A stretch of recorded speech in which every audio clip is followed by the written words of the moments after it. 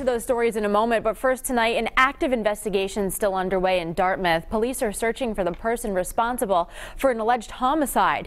Eyewitness News reporter Eric Halperin is live in Dartmouth tonight with more. Eric. Kate, family and friends of the victim spent a couple hours here earlier tonight in Dartmouth gathering to remember the victim, 37-year-old Joseph Tavares. They set up those candles back there in the back parking lot of this hotel as a memorial for him. They're set up so they spell out his name. Dozens of candles flickering, now lighting up part of the hotel parking lot where a Fall River man was shot Saturday night. They spell out Joey. Family and friends put together the memorial for 37-year-old Joseph Tavares. They said it was too much to talk about him on camera, but shared this picture. According to the Bristol County District Attorney's Office, police were called to the Regency Inn and Suites on Fonts Corner Road in Dartmouth a little after 10:30 Saturday night.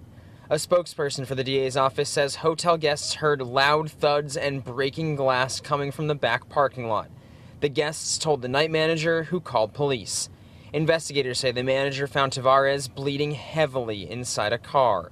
Sunday morning, a pile of glass was on the ground where the candles now sit. Overnight, Tavares was rushed to the hospital where he was pronounced dead shortly after 11. One of his cousins tells me the 37-year-old was a great family man, a great loving man, and a great father. And this is still under investigation. At this point, there is no word on any arrests. Live in Dartmouth tonight, I'm Eric Halperin, Eyewitness News.